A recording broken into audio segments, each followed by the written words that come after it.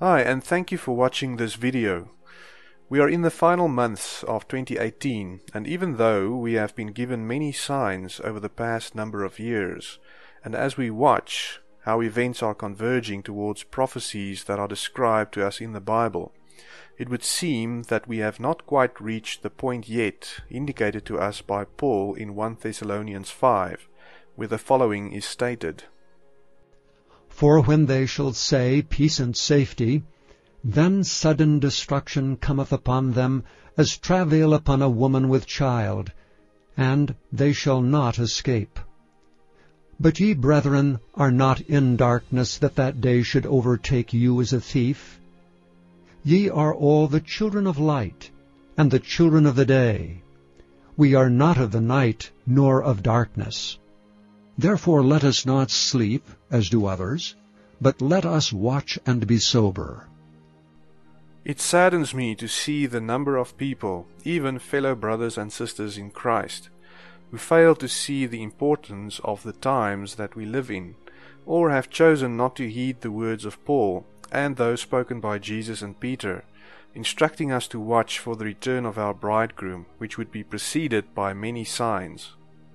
Watch ye therefore and pray always, that ye may be accounted worthy to escape all these things that shall come to pass, and to stand before the Son of Man. Blessed are those servants, whom the Lord when he cometh shall find watching. Verily I say unto you, that he shall gird himself, and make them to sit down to meat, and will come forth and serve them. But the end of all things is at hand. Be ye therefore sober, and watch unto prayer. Given that we who are servants of Jesus are often instructed in the Word by Jesus, Paul, and Peter to watch for the return of our bridegroom, it should immediately be evident from the instructions to watch that we would have difficulty to accurately determine the date on which we will meet our bridegroom. Therefore, we have to watch, because we do not know well in advance when this will happen, and only as we approach this day and specific events that are associated with this day occur, would we know that it is time. In 1 Thessalonians 5, it is clear that an announcement regarding peace and safety would be associated with great destruction that will come over the world, and the escape of some from the world that would also occur at the same time. Considering what is happening in the world today, there is one aspect that would seem to be clearly associated with the timing of this escape, as mentioned in 1 Thessalonians 5 and Luke 21, and that is what is known as the deal of the century.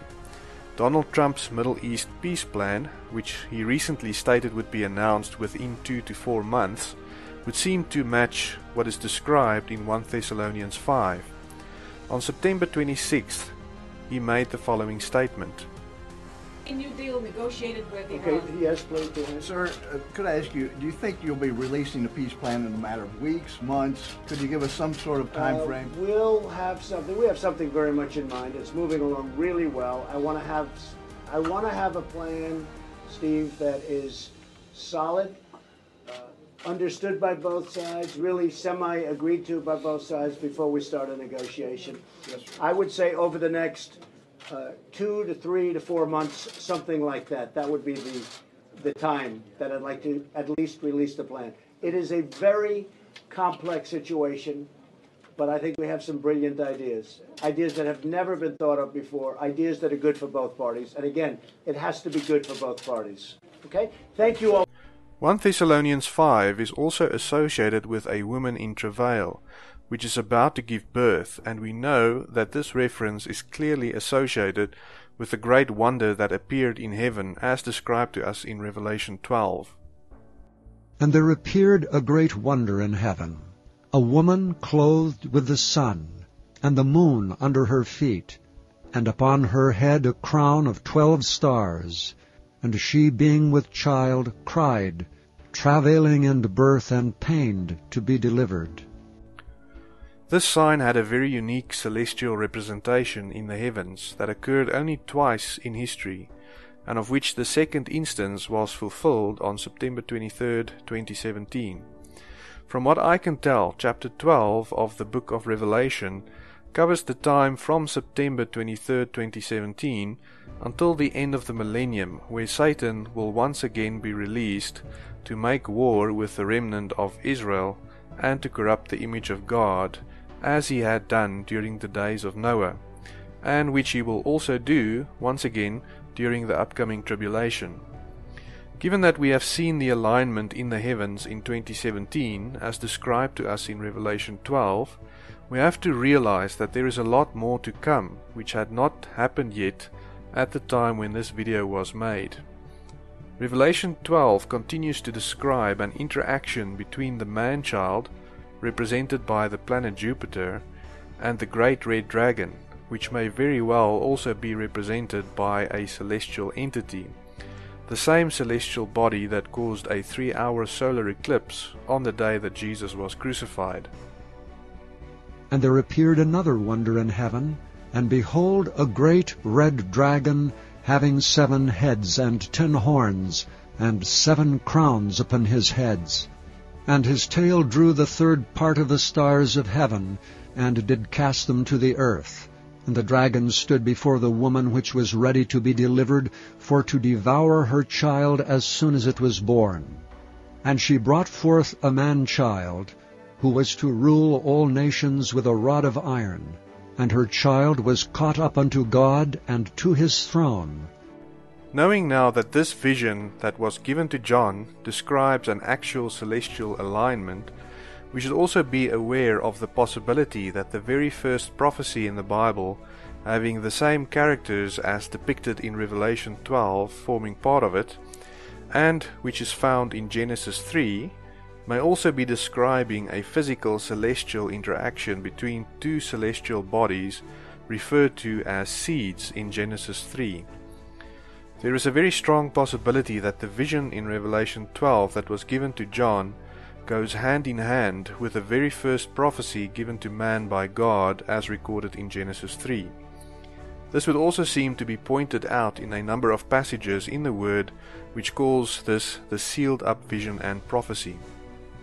70 weeks are determined upon thy people and upon thy holy city, to finish the transgression, and to make an end of sins, and to make reconciliation for iniquity, and to bring in everlasting righteousness, and to seal up the vision and prophecy, and to anoint the most holy.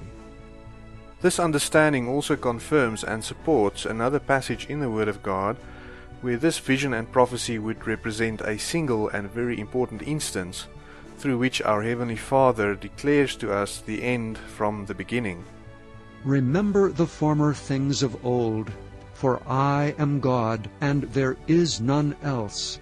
I am God, and there is none like me, declaring the end from the beginning, and from ancient times the things that are not yet done, saying, My counsel shall stand, and I will do all my pleasure.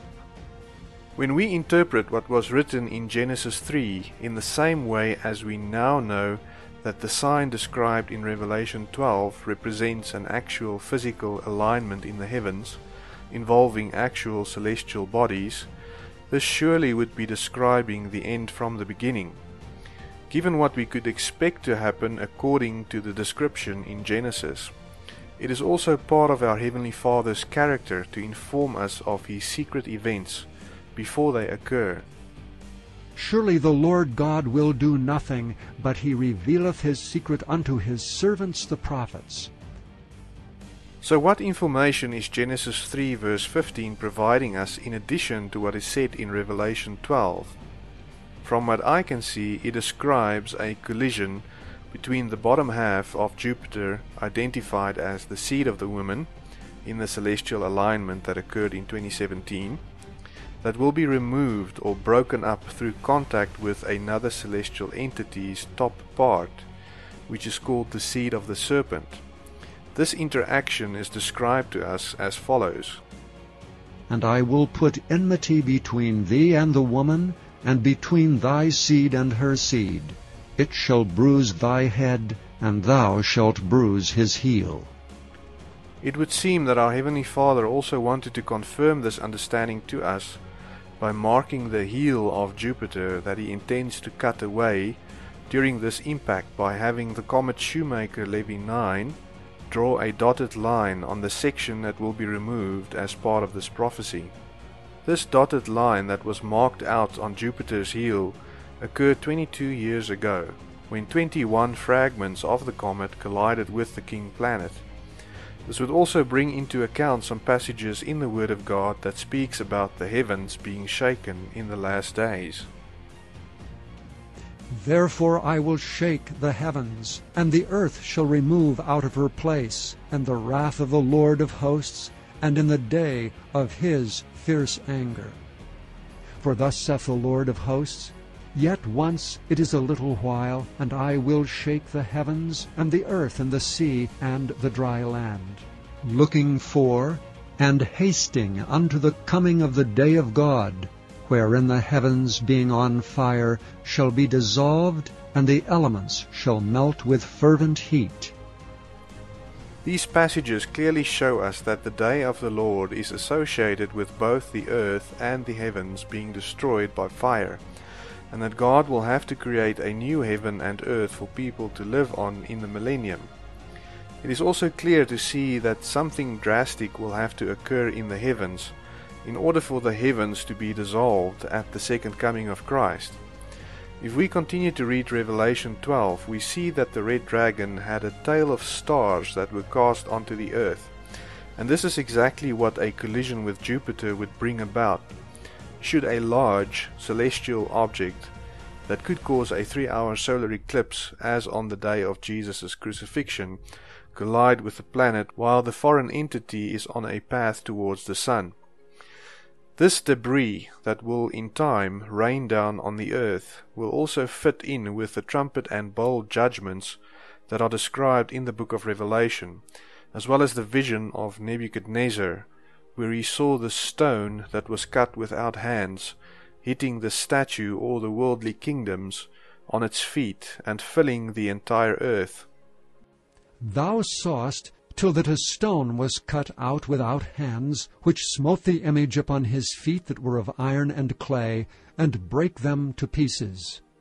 Then was the iron, the clay, the brass, the silver, and the gold broken to pieces together, and became like the chaff of the summer threshing floors, and the wind carried them away, that no place was found for them. And the stone that smote the image became a great mountain, and filled the whole earth.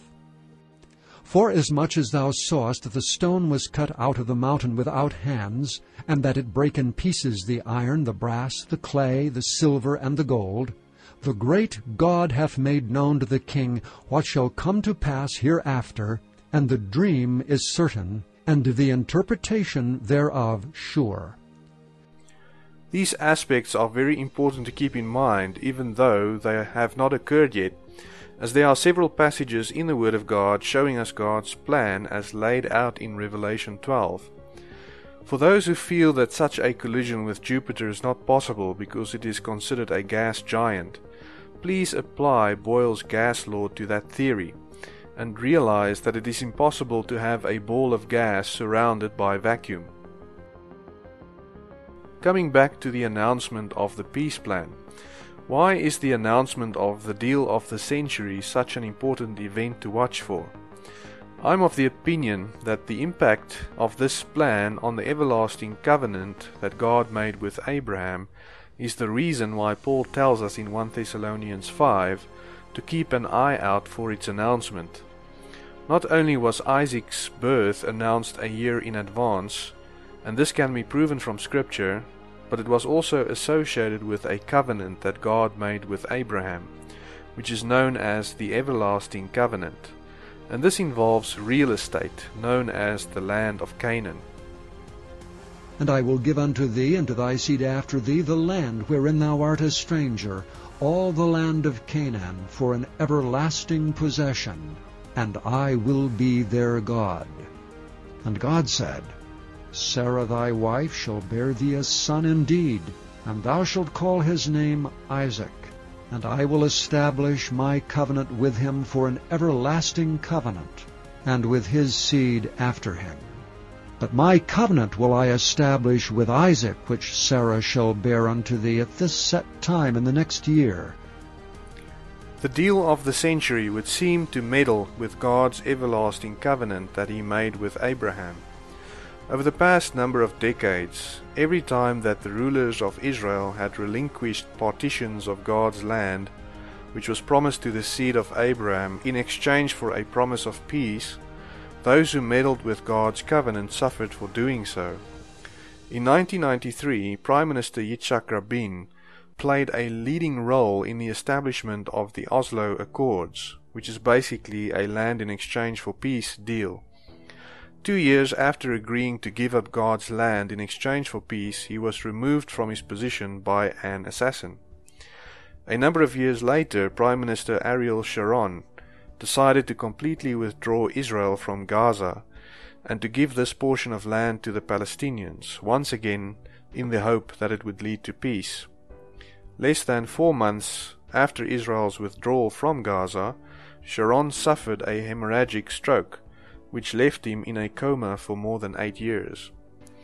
Those who rule Israel today do not seem to heed the warnings given to them in the Word of God, or by the examples that were made of previous rulers in response to their careless treatment of God's property. Should they agree to Trump's deal of the century, which will most likely involve parting God's land one final time in exchange for an empty promise of peace, the great destruction that is mentioned in 1 Thessalonians 5 may very well occur at the time when Israel enters into this agreement. So when could this possibly occur? Well, we know that Trump indicated in late September that he wants to reveal the plan within 2 to 4 months. How does this time frame fit in with what we read in the Word of God, and with the passages that we have considered today?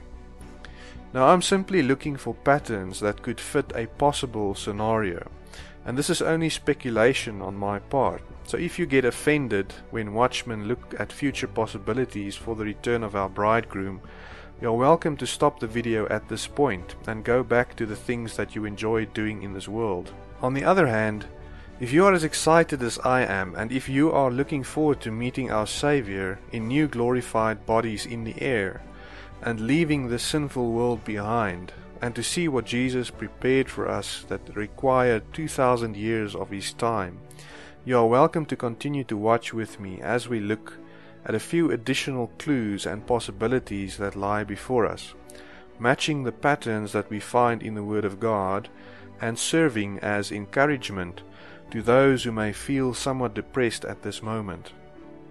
In my Father's house are many mansions. If it were not so, I would have told you. I go to prepare a place for you.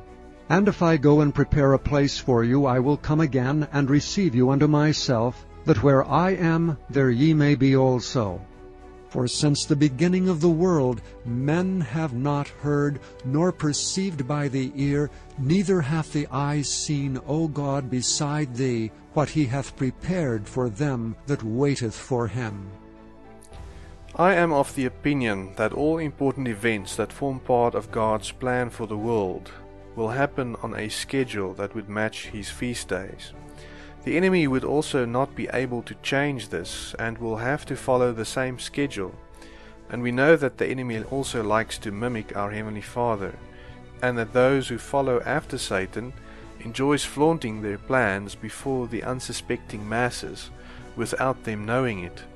We have now passed the final fall feast days for 2018, and it would seem that hope is beginning to fade for those who expected the rapture to occur in 2018, while people are presenting many different calendars which could still provide a small possibility of hope for the fulfillment of these days.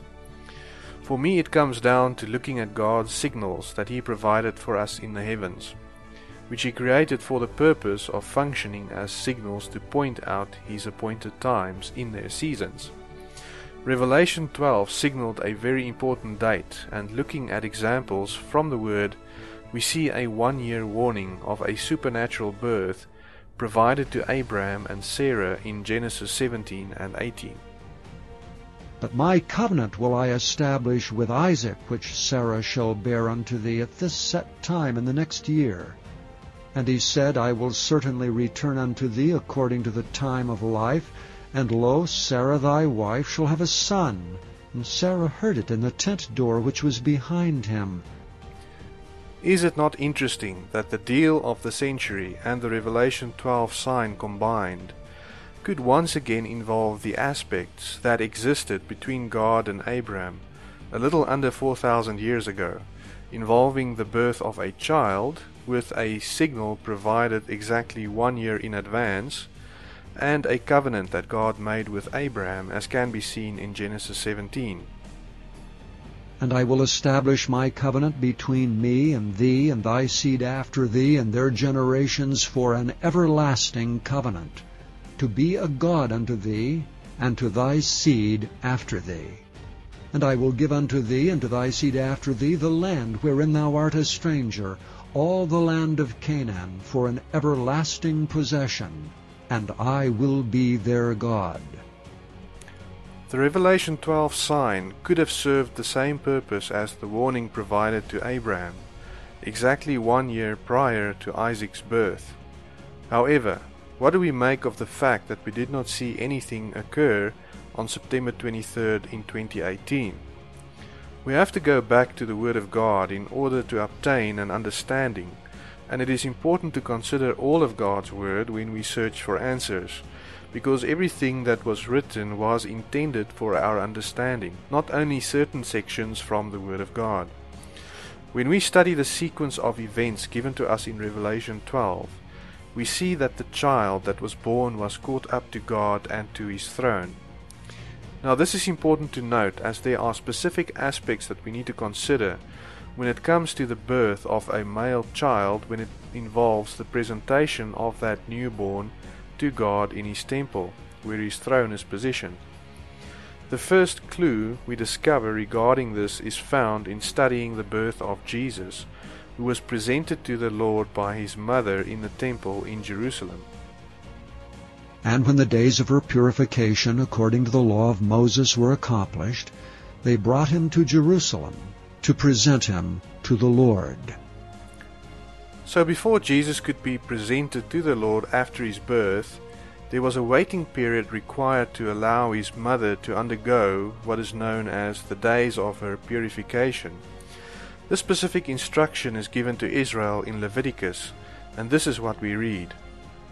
Speak unto the children of Israel, saying, If a woman have conceived seed, and born a man-child, then she shall be unclean 7 days. According to the days of the separation of her infirmity shall she be unclean. And in the 8th day the flesh of his foreskin shall be circumcised. And she shall then continue in the blood of her purifying 33 days. She shall touch no hallowed thing, nor come into the sanctuary, until the days of her purifying be fulfilled. This passage specifically mentions that a woman may not present her child in the sanctuary until the days of her purification had been accomplished. This means that Jesus was only presented to the Lord in the temple in Jerusalem 40 or 41 days after His birth.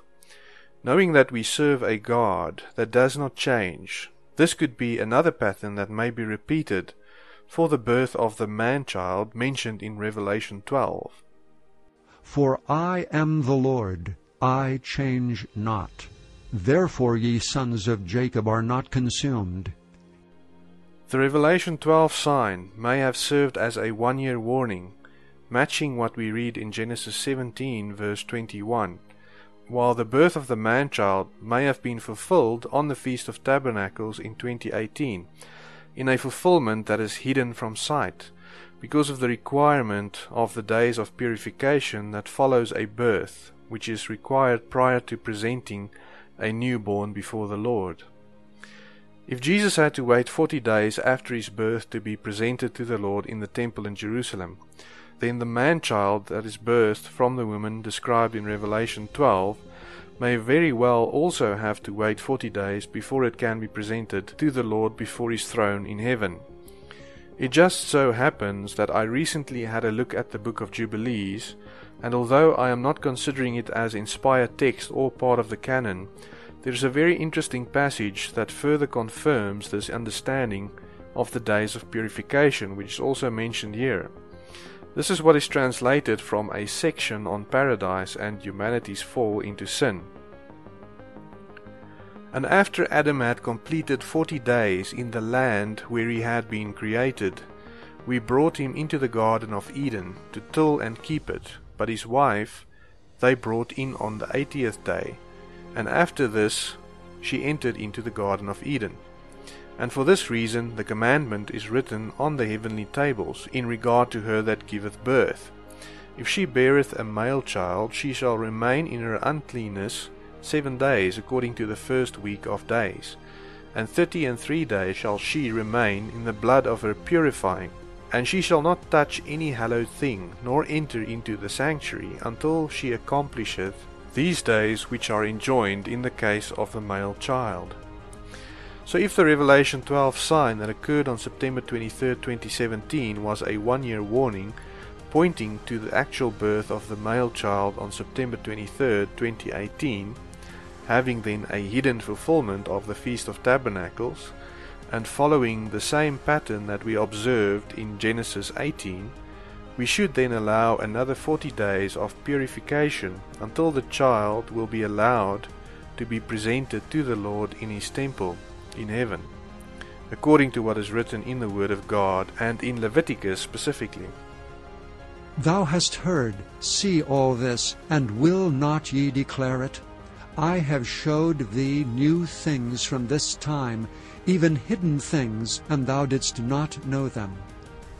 Adding 40 days to September 23rd of 2018 takes us to a time frame of November 2nd to November 3rd of 2018. Now we know that the enemy also enjoys mimicking the prophecies provided by our Heavenly Father in His Word, and I look at all possible dates that the enemy puts out in the media that could possibly point to major events that they have been planning for many decades. It is interesting then to find that these dates are very strongly pointed at or hinted at by those who control the media, and in a movie called Atomic Blonde, which is a poor disguise for what I believe they are really hinting at, we see the person representing the atomic bomb entering an airport in Germany. Her passport is then stamped, showing us a very interesting date, as can be seen in this image. She then exits the airport and gets into a car with this registration number. If we convert the letters to numbers, we basically have the following, which could point to November 3rd being the second instance of a 9/11 type event. The person who represents the atomic bomb is also pursued by a 1989 Porsche 911 Carrera. Do you think that both cars in these scenes have just been associated with 9/11 through some sort of coincidence? Could this be showing us the date on which our enemy planned to execute a second 9/11 type of false flag event that would involve a nuclear explosion in this case, that will lead to great destruction, and that this will coincide with the announcement of the Middle East peace plan or Trump's deal of the century? The same would then have to be asked about the November 2nd date stamp in the passport, which just happened to fall on the day when the male child would be permitted before the throne of God if a birth occurred on September 23rd, according to God's instructions in His Word. Could this be the time when we who are watching and eagerly awaiting our escape from this world will be changed in the twinkling of an eye and receive new glorified bodies, with which we will leave this world behind and meet our Redeemer in the air? Of course, it is possible that even though this may seem like a very likely pattern, that it could just be a coincidence. And that is why we have to continue to watch, since we do not know the day or the hour at this point in time. But it is surely and rapidly coming into focus, and I am sure that any doubts will soon be removed from those who are watching, but also from those who will find themselves left behind because they did not believe the words written to them by a loving Heavenly Father, or they chose to love their lives in this world above their Redeemer. In the movie I Pet Goat 2, the clip ends with the Antichrist figure staring into a sunset. But there is also a date hidden in the scene. You will notice how the constellation of the Scorpion is positioned when the sun is setting. This is pointing us to a very specific date, and when we look at Stellarium, we see a corresponding scenario occurring this year on December 9th, which happens to be the last day of Hanukkah, or the feast of rededication of the temple. So should nothing happen between now and the end of October, there is in my opinion some very important pointers that point us to the first week of November. If we only consider the Revelation 12 signs timing, and it would seem that from the information that the enemy is putting out, that all could be accomplished for the Antichrist to have taken up his position in the world as Israel's Messiah by December 9th. So for those who have been disappointed over the past number of years and who are just about ready to give up hope, all I want to say is this: don't stop watching. We know that Trump's peace plan has a strong connection to what is written in 1 Thessalonians 5, and that this is also associated with the birth of a child. When that plan is about to be announced, and those in positions of power attempt to divide the land that belongs to God, and that was promised as part of an everlasting covenant to the descendants of Isaac, then look up and be ready, for that is when great destruction will come over the earth. We have a window of time before us from the start of November until mid-December, which would match the patterns provided to us when God established the everlasting covenant with Israel. And if nothing happens, then we simply continue to search and ask our Heavenly Father for more wisdom. I hope that this video has encouraged you in a time where it would seem that those who have been waiting and watching for the return of our Lord Jesus Christ may have done so in vain. Keep your lights burning and look forward with excitement to the final lap in this race. Do not abandon your hope, for we will soon be united with our Lord and Savior, and what a blessing we have to look forward to. For those who look at this information and do not see the lateness of the hour, I pray that your eyes will be opened in time, and that you will not find yourself left behind when all of this suddenly occurs, having had the opportunity to act on this warning. I don't want you to be left behind in a world where there will only be weeping and gnashing of teeth. There is unimaginable glory awaiting those whose desire is to be with their Redeemer. And why would you prefer this world over what He has prepared for you?